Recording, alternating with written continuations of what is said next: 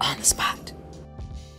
We are here with Alvis Williams, dad, community leader, mentor, Pathfinders Resources guru, and he's on the spot.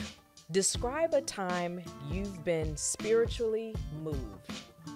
It would have to be the year of 2002. Not to get deep real quickly here, but I lost my mother in a car accident, a tragic car accident. So they told me to come down to the hospital. I'm thinking that something happened to my mom, so I'm about ready to put hands on somebody. You know, I'm like, man, I'm about to, it's my mom, okay?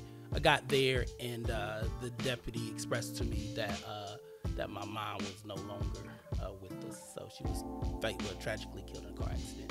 And so during that time, it really changed my perception and my outlook on life. At that point, I knew that things didn't just happen for coincidence or incident. On the spot.